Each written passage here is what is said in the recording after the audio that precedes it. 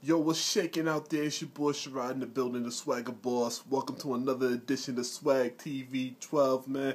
Got a lot of topics up in here. First, we're going to start with the love and hip-hop. I know everybody's been watching it. It's been crazy on the realness. I love Yandy and Chrissy and everything, even though they got beef, man. But I love both of them and everything. So all those haters out there, I've been seeing y'all on Facebook and Twitter. Stop hating on them. Stop hating on their hustle on the realness. You know what I'm saying?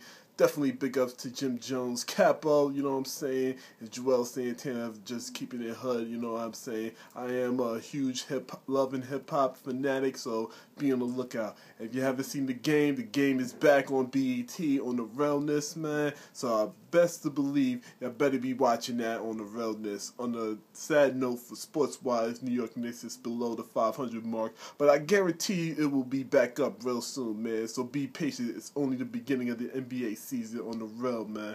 It's your boy Sherrod in the building. You know what it is.